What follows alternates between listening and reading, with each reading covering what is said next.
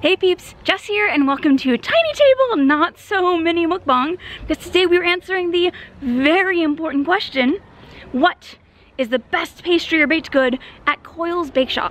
For those of you who haven't been to Coyle's before, it is a really adorable bakery in the Greenwood neighborhood of Seattle. It's pretty north. Most of you who are visiting aren't gonna come here, but it is worth it. They make excellent baked goods, and today we're gonna figure out what the best is. Getting one of everything. Lime basil, lime basil.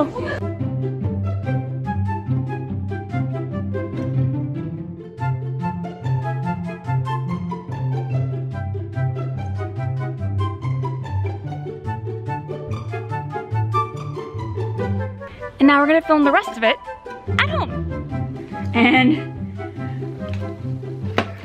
this is not everything. Oh my goodness, this is not everything. There's tarts, there's more tarts. We actually did not get 3 things, and I'll talk about that in a bit, but first, let's see if I can get a better angle. It's like, yeah, there's some stuff to go through. So I will be putting them all here as we go, and the goal here is just to figure out what is the tastiest. And of course, before we get going, I must ask you to hit those like and subscribe buttons if you'd like more silly mukbang.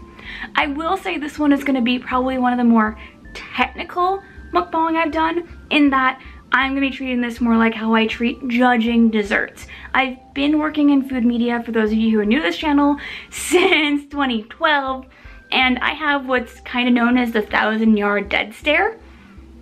There are bakers who are afraid of me because of this.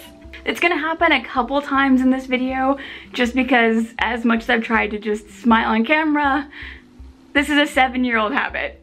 With that, we're diving right in. Actually, we're gonna go a little bit backwards in time because I had to eat the cream puff at that special moment, because you do not let cream puff sit. So let's roll that footage. This is their cream puff filled to order with lavender cream. Lavender's not my favorite, but I am down for trying for the cause. But this crispy, crunchy layer here, this is called cracklin. It's basically a super thin layer of effectively sugar cookie dough. Hold the eggs, it's almost a sugar cookie shortbread, and it creates this lovely crispy, crunchy pattern. Let's try it.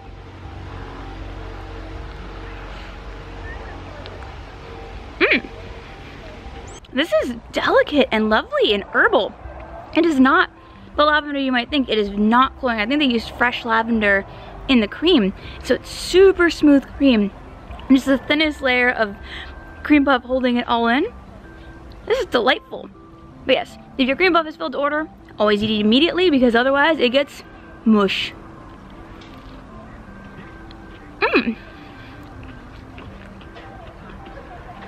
And the cracklin is nice and crunchy too. Really lovely contrast against the smooth, cold creaminess of the lavender. Moving on. And we're back to begin. There's one that I want to do first and just get it done. And that is, oh, this treat. Oh, super excited about this. This is a strawberry tart with lavender cream. And the reason we're doing this one first is 2. 1, I'm allergic to strawberries. Well, allergic. If you want to catch up on what oral allergy syndrome is, I'm going to put a link below and above. And the reason I'm starting with this one is, 1, to get it out of the way and get my allergy out of the way, because this is the only allergen I have in this video that I'm at any risk for. But more importantly, the best dessert I've ever had from Coyle's Bakeshop was a mascarpone strawberry and raspberry tart. And so if we're gonna do this, let's just go all out in style. Let's do it. First, I should let you see this, because oh my gosh. Like, we just hit the beginning of strawberry season in Seattle, and this is a freaking jewel box of a tart. I mean, just arg. Like, look at how red those berries are. I've got like little bits of flour, edible flowers. I can't tell you what species these are. Probably maybe just some petals are hanging out. Maybe cornflower petals with that color. Hard to tell what petals they are, but they're pretty. There's beautiful golden crust for the tart shell. I am excited to try this. So let's dive in. And yes, I have a spare fork because I will totally drop at least 1 fork during the eating of this. There are so many desserts. Oh my gosh. very thick tart shell. Here we go. When in doubt, stab. Oh, this is not going to come apart easily, is it? Nope, nope, nope. We have made breakage. All right. Oh wow, this is such soft cream. Cheers.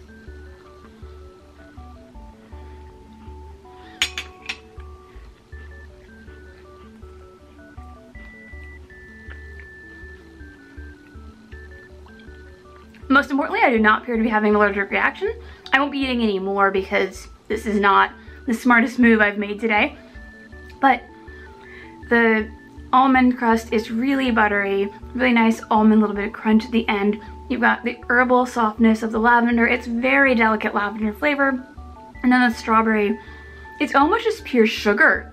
There's not as much intensely strawberry flavor as you might think from something that's this much of a jewel box of a tart. I love that phrasing. But it is very delicate, very lovely.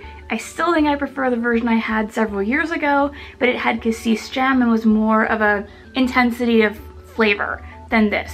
This is more like a light, early summer picnic tart. Nothing wrong with that. Moving on. All right, so what do we got next? Let's do cream scone.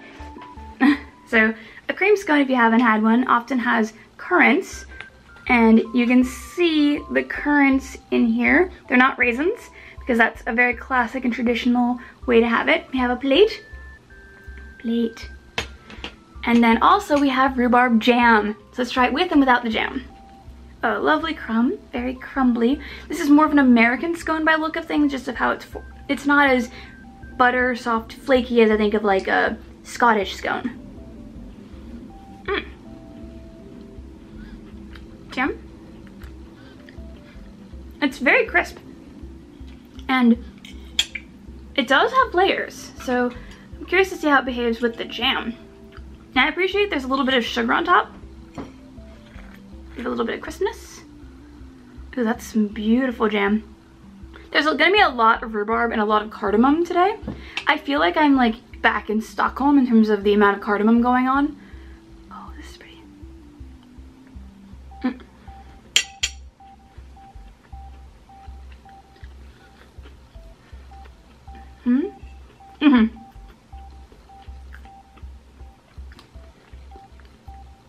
The rhubarb to me is coming off very sweet, not unpleasantly sweet, but surprisingly sweet. And that is because there's vanilla bean in the jam. It is a rhubarb vanilla jam. Almost like a preserve, just very, you got the stringy ropiness of rhubarb, which is not everyone's jam, but it is delicious. And it's very, it feels like eating spring. I do think in this one, the rhubarb overwhelms the scone a bit. Not in a bad way, just if you wanted to taste more of the scone, put on less jam. But it is quite lovely together. Like, I'd like this and a pot of Earl Grey and I'd be really happy. Moving on. Okay, next up, let's do cake. Let's have cake. I'm just gonna grab a thing of cake. This is the cardamom cake, and you can see there's big old chunks of rhubarb in this. There we go. It's studded with rhubarb. I believe this is an olive oil cake, and there's just a beautiful color to it. It's really nicely golden brown on the outside. This is part of a bundt cake, so it would have been in a ring originally, and it is huge. Like, look at this. Look at the size of my face. This is big. Okay. Ooh, it looks nice and soft. Nice and fluffy soft. And I just smell cardamom. It's almost got like a lime note to it, actually, so it smells very citrusy. Citrus and spice. Lovely. Let's try it.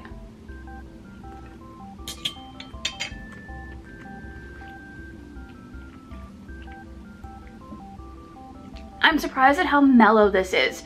Cardamom to me is one that I often find to be very intense, and it almost tastes like the rhubarb was poached in something because of how meltingly tender it is.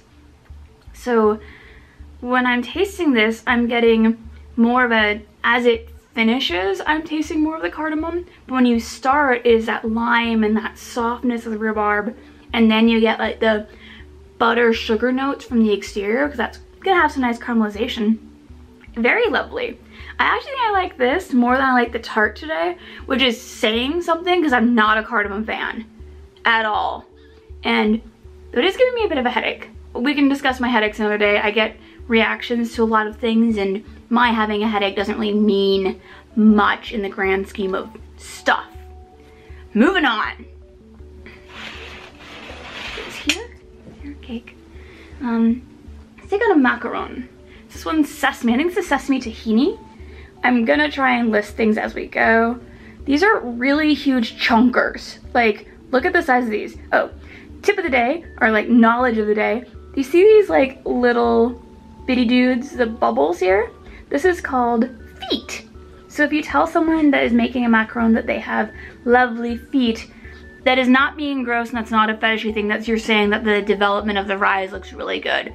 And it'll confuse everyone around you, but it'll be a nice thing to say to the baker because it is a nod to, you did well. It just sounds weird. So let's try it. This is huge. It's just very tall, very soft actually. Like I'm used to less give, and that's not a bad thing. It smells like sesame.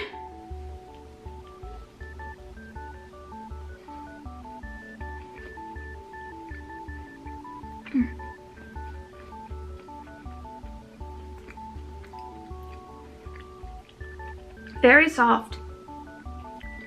Definitely not sweet. I was expecting there's kind of a nice spice pepper note of a hit going at the end. So it kind of goes pop of spice.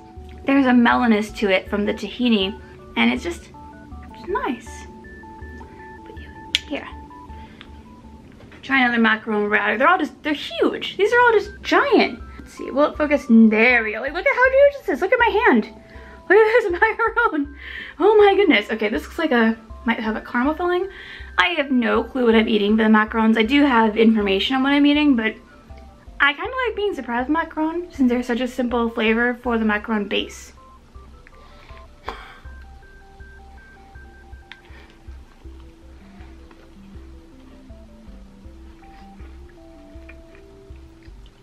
I'm not tasting very much.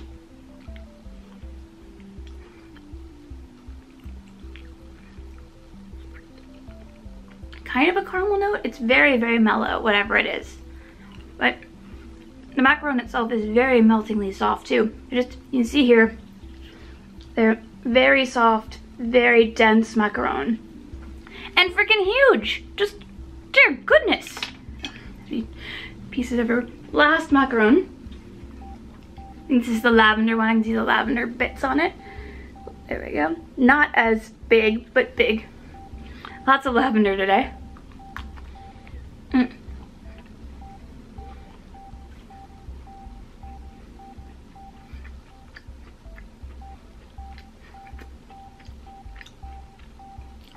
This is the most lavender. I feel like I'm eating a laundry sachet. I'm not a lavender fan. Have lavender. Okay. Next, let's go for the cannelé. Cannelé time. So cannelé are really, really cool if you haven't had one before. They have a special mold they're cooked in, and it creates a super caramelized just exterior, and I should have a really soft custardy interior. Oh, here. I'll just get it. I'll get it. So, to me, the sign of a good cannelé is that it should be nearly black. It should look like a hockey puck and be pretty solid. So here. Come on. Focus, little camera. It fell earlier, so it's being a very good sport about everything, but I'm not the best. Or you can just see that color. Even the bottom is just, it's dark. I feel like a squirrel hoarding all my prizes here. That's okay. So let's get this open actually, because that's the best part. Come on. If it'll focus.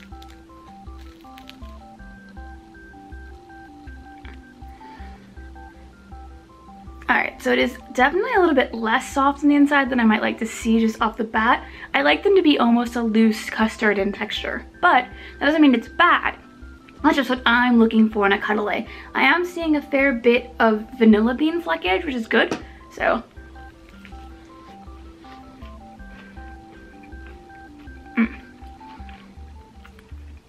Good flavor here. I'd actually like it to be more burnt.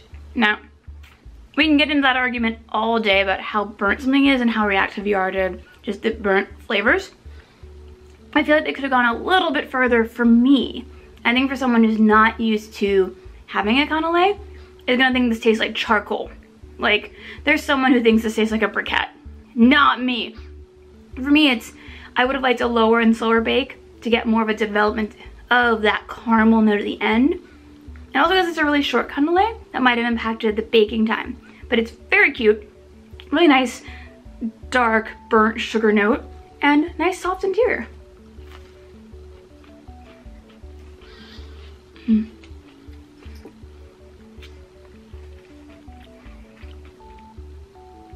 I'm feeling a bit doomed. Okay, so let's take on cookies.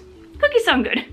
Now, this is the point where I should talk about the fact that there are a couple things that are missing here. There's the espresso cake. Well, it was a chocolate cake with espresso. There's a brownie missing with espresso. Take your notes in the theme. And then there are 2 cookies.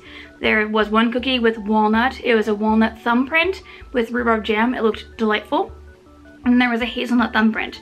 I am allergic, oh thank you, to a lot of those guys. I'm allergic to hazelnuts, walnuts, and I just can't eat coffee products. So there was no way I could judge those in fairness until you're not here.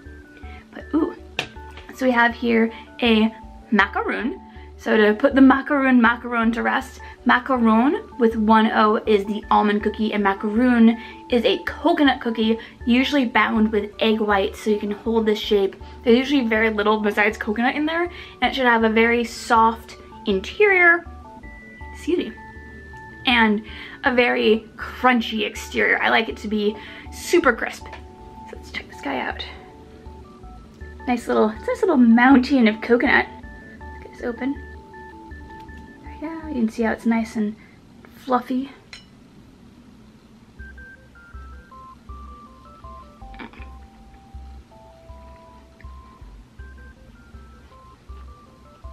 Alright, it is straight coconut. I feel like I'm eating the inside of an Almond Joy, just straight coconut flavor.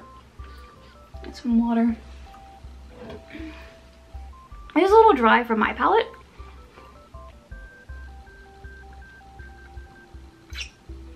I feel like I mentioned I'm not necessarily going to say if something's bad or good. I'm going to say whether or not it works for me. So that's really important in food judging. Who is this food for? Like, I don't really like cardamom very much, so maybe I'm not the intended person for some of this food. That doesn't make something bad. There is legitimately bad food. Let's not mince words. But this is not bad. It's more, I like things a bit more moist, and so it's a bit drying to me. However, I have friends who might love it. To each their own. And to me, the water. Okay. Ooh, my little chocolate cookie. Choc chunk cookie. Come on, will the focus happen? No. My camera had its fall and now it's just its headache. So we got cookie, very crisp. Ooh, a little soft cookie. Feels like shortbread. Smells like chocolate shortbread. I say smells like chocolate shortbread because I'm mainly just smelling chocolate and chocolate.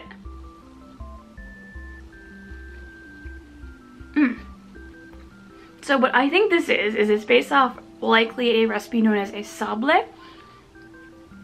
You've probably heard of these, like the World Peace cookies from Dory Greenspan are a sablé. It's not a shortbread. It's going to have a bit more butter, it has a bit more structure, it's a bit drier, but it has a really beautiful cocoa chocolate note just throughout it, with the crispness going against the softness of the cookie dough itself, and then the chocolate. This is delightful. Not gonna lie, it's probably my favorite so far is this little cookie. Alright, let's try the next cookie, which also looks like it's in that kind of shortbread sablé texture. And I believe, yeah, it was rolled out, and then this is probably a log cookie based on how it was cut.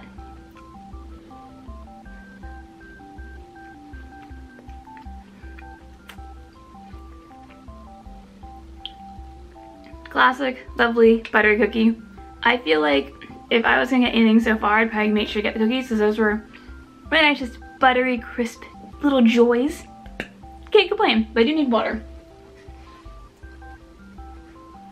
Let's do a croissant. I could really use a palate cleanser right now. I'm just tasting pure butter. This is not how I'd recommend doing this normally. I'm very aware of my limits here, and so yeah, I'm being very cautious, and that's why I'm not eating very much. You don't do much, but look at this croissant. So, yes, hello. Looks like your bottom. There we go. Very exciting words here on the YouTubes today. So I like to see how the base of a croissant looks because that tells me just as much information as the top. Because there's a couple schools of thought when it comes to baking a croissant, and that impacts layer development and it impacts flavor. So I like my croissants on the dark side. This is pretty dark. It's getting almost a little burnt, which is good. And I want to see how these layers behave, but I can feel already like it's been pretty almost lacquered in terms of like the structure. It's been pretty well baked. It's got a pretty nice butter content. Let's do this. Also, I do want to eat this because, did we get a pretzel? We got a pretzel. So she has a croissant pretzel, and I do want to be able to have some kind of a reference for the flavor. But here we are. Nice structure.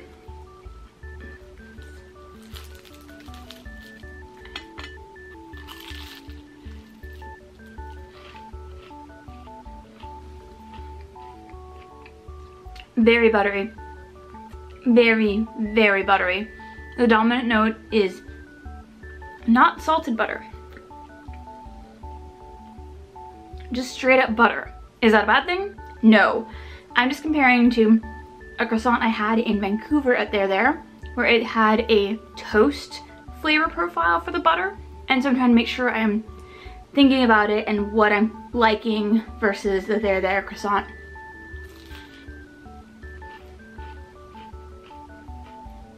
Very good croissant though. Very clean layers. I'm mainly tasting butter. Butter, and then the toastiness from being baked. Very nice though. Let's compare straight up to the pretzel.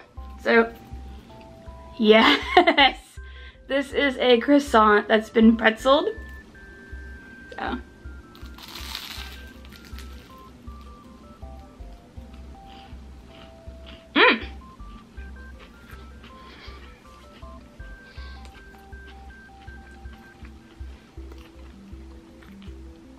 I'm mainly happy because it's full of salt.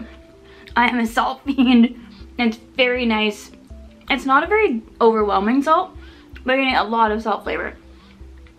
It's this guy, only much crispier and with more salt. So if you're someone who likes your salt fix, I would get this over the croissant. If you're someone who wants something to have with tea or coffee, I would get the croissant. Right? Oh, that is a lot of salt. I can see it's getting very, very salty over time, but most of these feel like they should be eaten with something else, ideally a tea or coffee, just to balance what you're eating, because none of these are subtle. Let's put it that way. So let's keep going with this. We'll clear when we get to cakes and tarts, because we're not done. Oh my gosh. So this is the rhubarb Danish. It looks like I've got some kind of a, oh, there's a ton of vanilla in here. There's just vanilla flecks everywhere. It looks like there's, again, the poached rhubarb.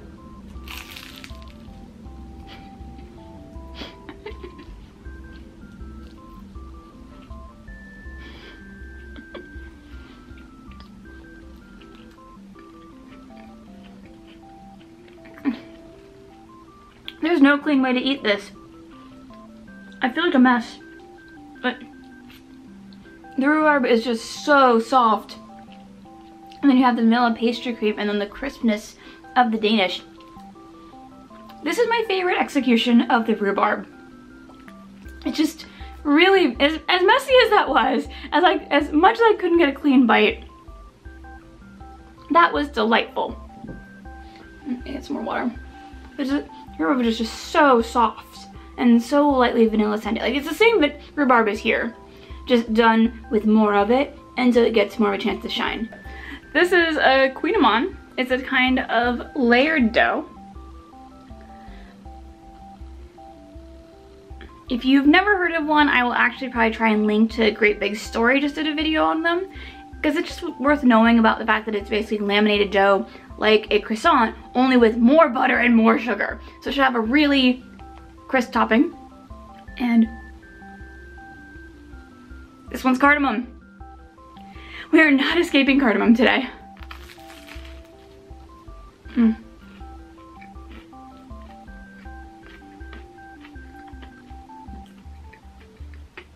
Very cardamom, very crisp, buttery exterior. I personally prefer my Queen Amande a bit more tender on the inside, but it's also a very small Queen Amande, which means it has more of a chance to bake out some of the moisture. But it is really delightful. Still not a fan of cardamom. It gives me more of a citrus bite in this one than in the cardamom cake. There's more of an intense initial citrus and cardamom burst, and then it kind of just becomes cardamom. So clearly I am not the target audience, but it is a delightful little treat. Dear goodness. Millionaire shortbread. So it's basically the predecessor to a Twix with a nice coat of chocolate on the top.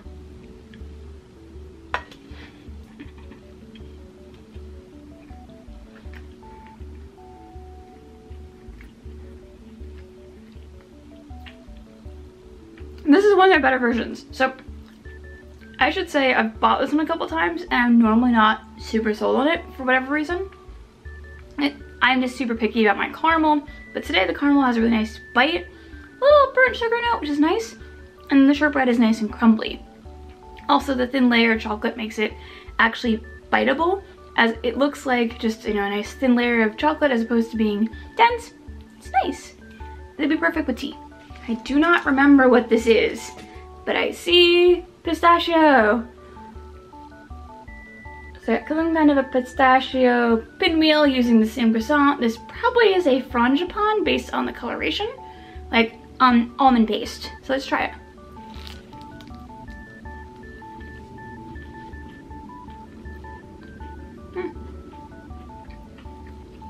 It's a croissant with a nut paste. It's nice and gentle. I feel like this needs coffee. I don't drink coffee, but it feels like it should go with coffee.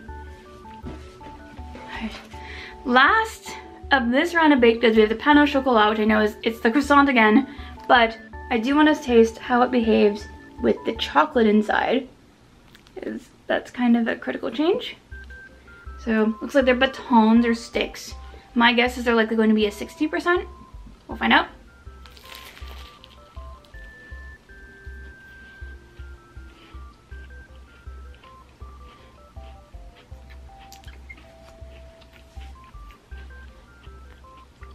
It's a dark malt. It's gonna have kind of a fudgy marshmallow note that I would not associate with anything but something below 60%. It's nice. My brain says it's Callebaut, but that doesn't mean I'm right. It's not a sweetness I associate with this type of Valrhona chocolate. Alright, so we're not done, but let's see. I'm gonna at least pick my favorite of this set and then we'll retaste it. So, I think my favorites were the pretzel, the chocolate shortbread, and the cake. All right, next round. This one I believe is passion fruit. I need a plate for this.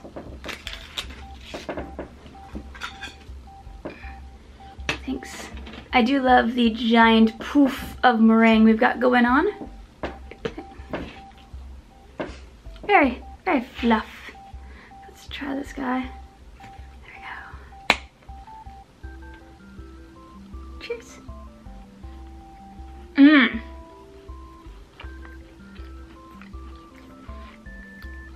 That's a sweet meringue. The meringue is a bit gritty, which isn't necessarily a bad thing, just it's a gritty meringue. This is not reinventing the wheel. This is straight up passion fruit with a crisp, buttery crust and some meringue. Nothing wrong with it, it's just what you see is exactly what you get. Next one. Ah, as I wreck it, oh no, I hurt it. I feel so bad. This is lime basil, and it deserves better than me, because I had to go and wreck the meringue.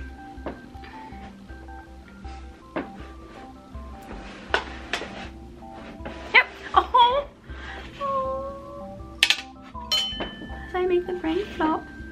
Come back. Come back. Ooh, but the basil is really pretty. Don't do the noise, you're making noise.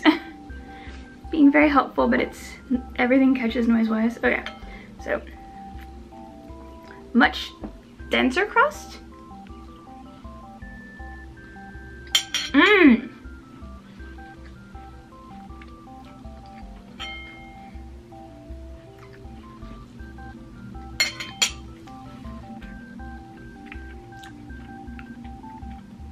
It's also what you see is what you get, but such a vibrant burst of lime basil. And, well, I'm a huge fan of citrus, and basil is just a wonderful earthiness to it. And it sort of ends in basil. It's very refreshing, almost a palate cleanser of a tart. Delightful. All right, now to the cakes. Cake, cake, cake, cake. We only have 2 cakes. Again, I did not get to have the chocolate cake because it has espresso. We've got carrot and we've got some kind of layer cake. I'm gonna get some water first though, because this is not my idea of easy, I should say. I don't like trying this much at once. Normally, I'm not against it. It's just there's too many things to try, and so your palate gets just overwhelmed. Not complaining. I mean, I feel like I'm having a second birthday here with the sheer amount of cake going on, but yeah.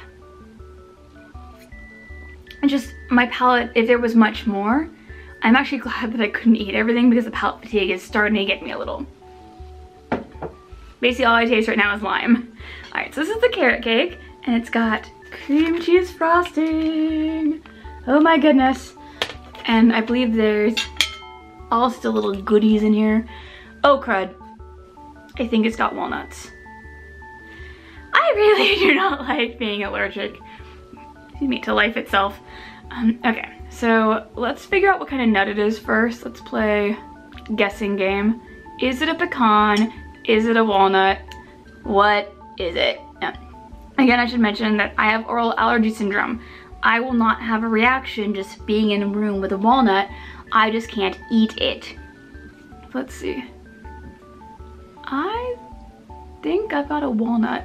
And the other good thing is that because my reactions are so low, I can get it out of my system really fast by just rinsing my mouth with water. So this is a really low risk thing that I'm doing even with the strawberry. So definitely do not think I'm doing something like life-threatening. I do not have a classical nut allergy. Still, I think this is a walnut. I'm gonna try around it. Also, cooked foods are safer. So if I just skip the lower part where the nuts are, it should be pretty okay. I can at least try the cake itself.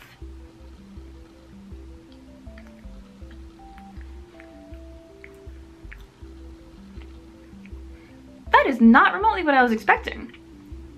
So there are chunks of carrot in this. I can see all of the carrot, and yet it is a very spice forward cake.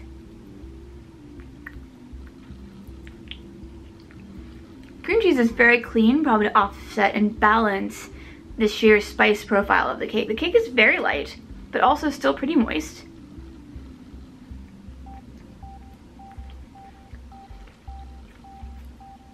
I'm not giving it a fair chance because I do think there are walnuts in here, but very nice cake. All right. Rinse out for safety. Last one. Actually, do we have any more? Please tell me there's no more. Okay, no more. All right, now we have the layer cake, final. All right. Oh, and I'm gonna bet money this is rhubarb flavored. There we go. Cake. It just said layer cake when we were at Coyle's. I forgot to ask in the chaos of trying to make sure we got everything. So with this color and with the stringy bit sticking out, I'm gonna guess that we got a little bit of rhubarb. Let's see. This cuts like a buttercream. Looks like a buttercream, smells like a buttercream. Smells like buttercream, actually. Smells like a lemon buttercream.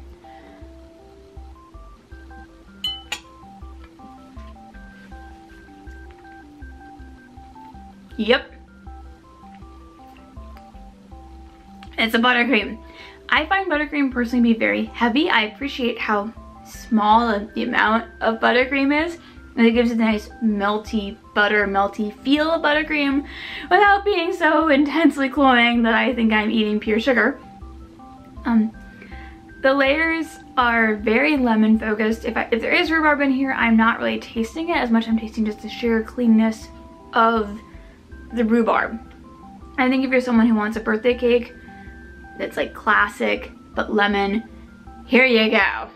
You know, there's nothing hiding here whatsoever. All right, I tried everything. I'm getting a palate headache from just eating too much. Lots of sugar. So let's discuss my favorites and what I think is the best here. Now, one problem we're gonna have in this particular case especially is the majority dominance of rhubarb. What I am seeing here is that there's like two categories. We've got the seasonal stuff and we've got the consistent stuff like the cream scone or the pretzel, which is going to be year round, versus even just a seasonal Danish flavor. It does mean that basically if you go to Coyle's next week, if the seasons change enough, you are going to have a different experience. So we're going to make this judgment call based on more what I'm enjoying today above all else, because that's what matters here, is what I've had in this moment. So let's see, of these, one of my favorites so far. Today, these are my 4 favorites. The rhubarb and cardamom cake, the chocolate shortbread, and the rhubarb Danish, and the lime basil. I'm gonna try all these again, and we'll pick our winner from these. The contenders. I need a clean fork. Oh my gosh, I'm covered in crumbs. I can't get this on camera, but I'm literally covered in croissant crumbs right now. Like, my legs are just croissant. All right, let's do this. Final 4. Vacuuming this room is gonna be a nightmare, but these aren't. So, actually, let's start with the cake. I'm gonna go approximately from how overwhelming the flavors were. So we're gonna go rhubarb, lime, chocolate. Chocolate always overwhelms your palate. I did everything out of order today because I was overwhelmed by the sheer number of stuff. But normally you do want to end with chocolate because it takes over. So let's start with the cake.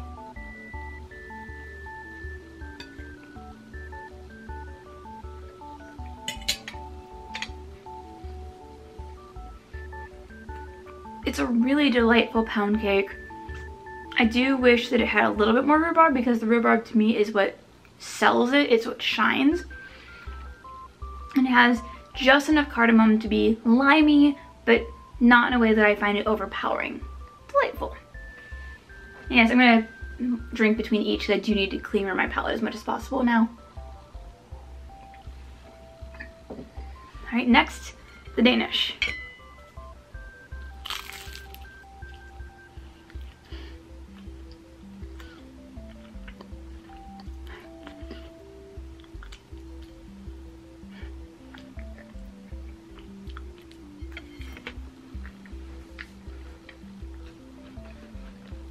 Okay, so ignoring the fact that I cannot eat that cleanly to save my life, here's hoping it doesn't look too bad in edit.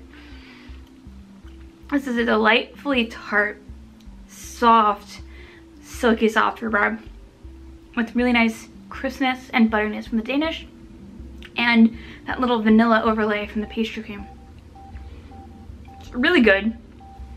My problem is really the Danish versus the rhubarb.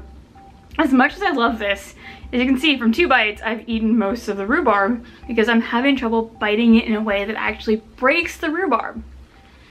I'm not just trying to be weird on camera, most of the time though. So, as much as I love it, it needs more rhubarb to counter the fact that I'm going to ruin our rhubarb at bite 3. As it is though, just like looking at it from the contrast of flavors, the rhubarb is superb. It is some of the best poached rhubarb I've ever had in just terms of its softness. And I love rhubarb, so I'm really happy with this. I just wish more rhubarb, forever more rhubarb. Okay.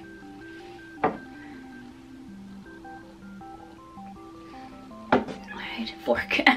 Clean fork. Now, lime basil meringue.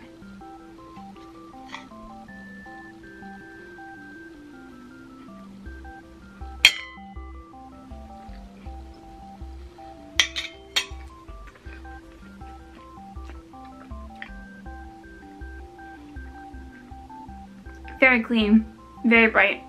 Nice buttery crispness from the tart shell. I'm finding the tart shell a touch dry here, but I do love just how clean and fresh the tart overall is. Last, certainly not least, the chocolate cookie.